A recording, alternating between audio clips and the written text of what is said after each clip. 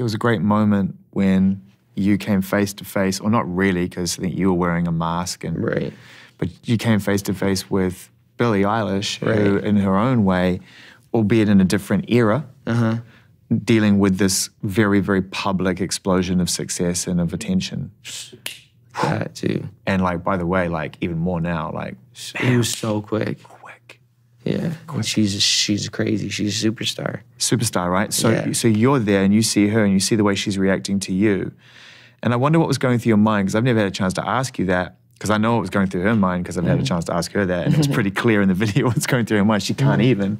What was going through your mind when you saw that kind of reaction? And also now in the knowledge that you were just coming out of that space yourself.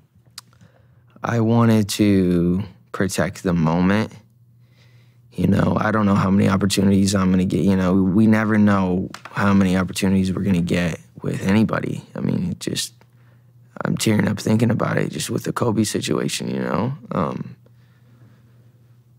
You just never know. And so I just wanted to be a good example, you know? And, yeah.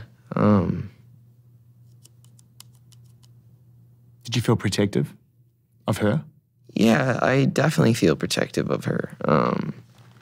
It was hard for me being that young and being in the industry and not knowing where to turn, and everyone, you know, telling me they love me and, you know, just turn their back on you in a second. So, yeah, it's hard because I want her to know that, you know, she can count on me. But at the end of the day, I don't want to, I'm never going to force myself to be in a relationship with her. It has to be natural, right? So I just kind of, you know, let her do her thing, and if she ever needs me, I'm gonna be here for her. But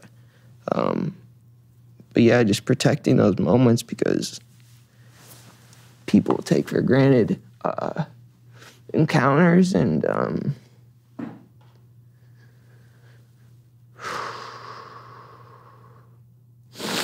yeah. So yeah, I just want to protect her, you know.